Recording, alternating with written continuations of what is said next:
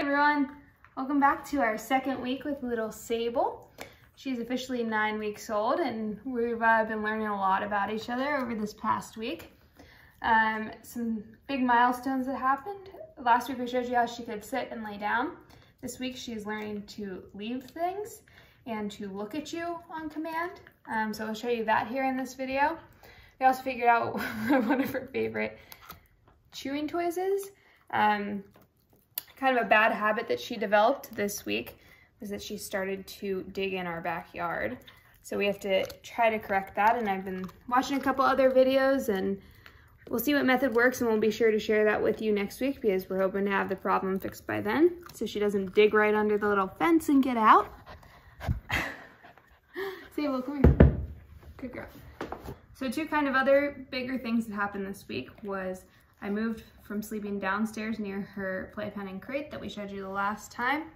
I moved upstairs and I started using a baby monitor to be able to hear to see if she's crying in the middle of the night. If she is, I give her a couple minutes. If she doesn't calm down, I go downstairs and let her out. And usually she goes to the bathroom. Actually, 10 out of 10 times she goes to the bathroom. So she's doing a really great job of letting us know when she needs to go outside. She also actually started going to the back door whenever she has the urge inside. So the potty training thing's going pretty well. Something that didn't go so well this week was bath time. Bath time really, she didn't like it very much, even though she's a toddler and she's supposed to be a water dog. So hopefully it's just with the shower. She was a little scared of that. But we made it through, got her clean, and hopefully we'll only be improving from here on out with the shower experience. Sable also experienced her first rainstorm here, and her nice Uncle Drew got her a little rain jacket that she's been wearing outside, so we'll be sure to include that footage at the end of this because just imagine this cute little face in a yellow rain jacket. Look at me. Yes! Ready? Look at me. Yes! Good girl.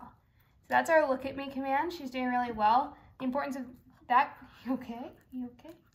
The importance of that command is to make sure that you can always get her attention so you can give her her next command. Look at me. Lay down. Yes.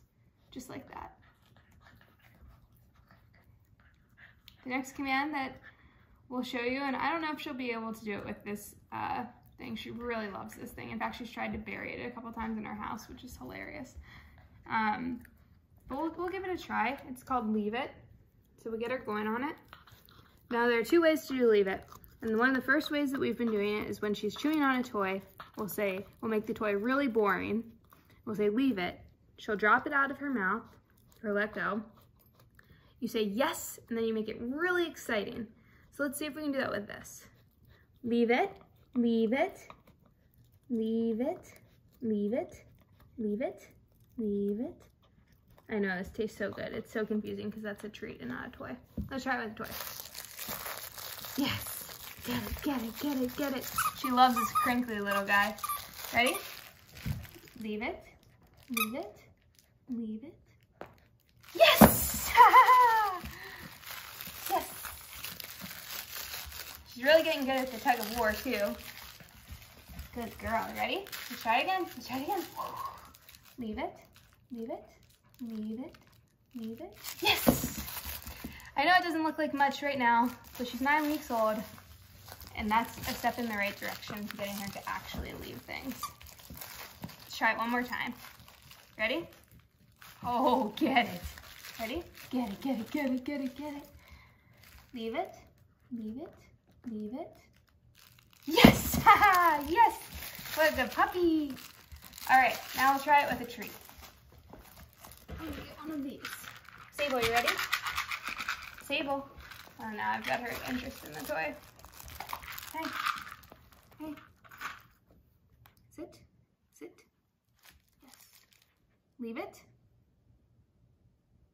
Yes. Ready? Leave it. Leave it. Leave it. Yes. Good girl. Good girl. Ready? Crate, crate, crate. Yes. Now watch. The trick here So we're associating the crate with something positive, like the treat. And she's not allowed to come out. Oh, there's another one of her bad habits. Tell us if your toddler does that. Now she knows she's not allowed to come out of the crate until she sits down, doesn't whine, and I tell her break. Oh, good.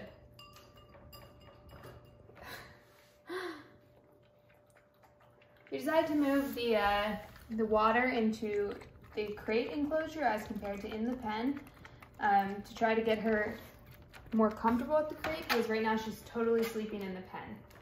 And we'd like the crate to be kind of her more permanent sleeping home, but we'll see. Now watch.